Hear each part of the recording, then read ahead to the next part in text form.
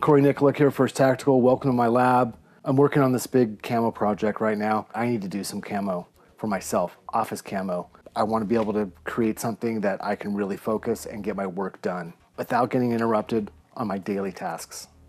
The nylon camo worked very well.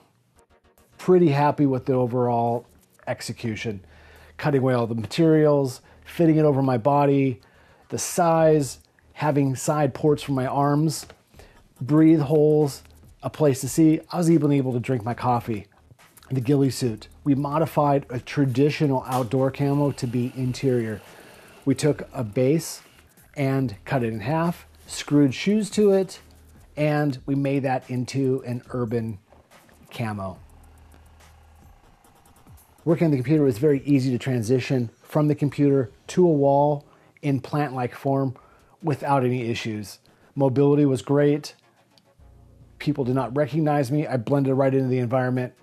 Again, another win. The urban wall color. This one had the biggest reach. I went undetected in most of the office. People walked right by me. I was in the conference room, I was in hallways, I was in offices. I was undetected, gaining valuable time in the office where I didn't have it before.